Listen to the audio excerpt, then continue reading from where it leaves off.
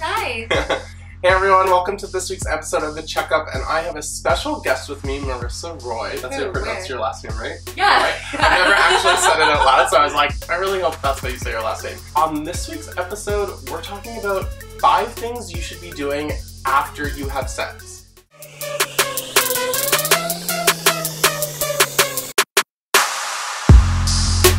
Marisa is, how would you describe yourself? She's a makeup artist, a makeup vlogger. Yep. You are Elle Canada's makeup vlogger. I was. We just did a YouTube video on her channel. You look great. So make sure you go check out her YouTube and subscribe.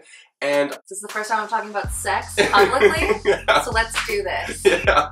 A lot of people talk about before sex, how to have safe sex, use condoms, right? I don't know if you're prepared. Or, you know, what do herpes look like? Or make sure that you're not putting something in your mouth that's infected. Oh, right? Yeah. I need to watch that video. Yeah. But not a lot of people talk about what you should be doing after sex. Number 1, go pee. It's literally the most important thing that I need to stress. Okay. If you're tired, yeah. if it's super cuddly, I don't care. Go pee. Yeah, because there can be E. coli and other bacteria that can get up in there during all of that rough and tumble of sex. What? Yeah, so you can get UTI, and so by clearing that and streaming it and peeing it out, it prevents those complications. Yeah. Number 2 on our list is to make sure that you clean with soap. I feel like after sex, all you want to do is pass out and like go to bed. It's along the same lines as going pee. You just want to clean everything using soap, not just like splashing yourself with water, because if you did contract anything or there was anything transferred, again, you're just cleaning it out and away the bacteria, and this can also help prevent yeast infections. Take that to the bank and sell it. Yeah. Number 3 on our list is oral hygiene.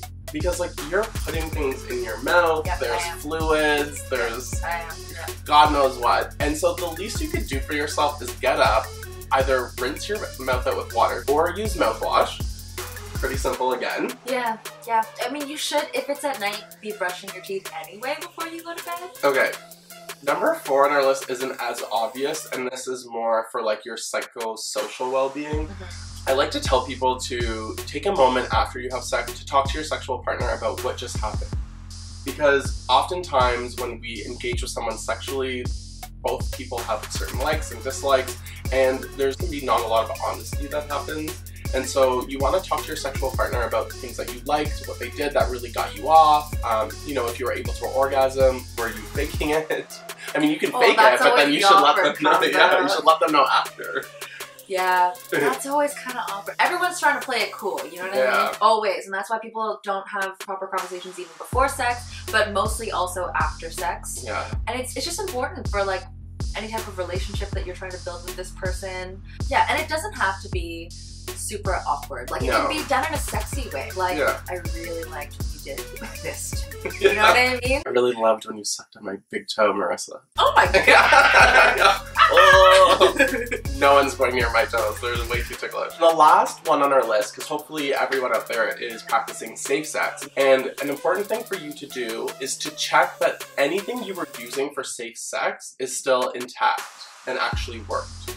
So a perfect example is if you were using condoms, you know, most guys might just take off the condom and throw it out, but you want to check that condom to make sure there was no breaks, there was no leakage. It's still there. Yeah, it's still there. It's not inside of you somewhere, because it happens. That has happened. And it freaks people out. Yeah.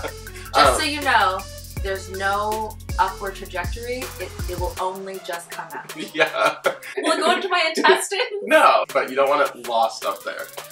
So yeah, that's 5 things that you can do after sex to make sure that you stay safe and healthy. That sounds good. So thanks for watching. Thanks for coming on my channel. Yeah, thank you so much for having me. So make sure to check out Marisa's YouTube page. All of the information will be in the description box below. And if you haven't already, subscribe to my channel and click that notification bell. Give this video a thumbs up. Leave us comments. Let us know what you liked, didn't like. And we will see you next week on The Check-Up. Bye. Bye.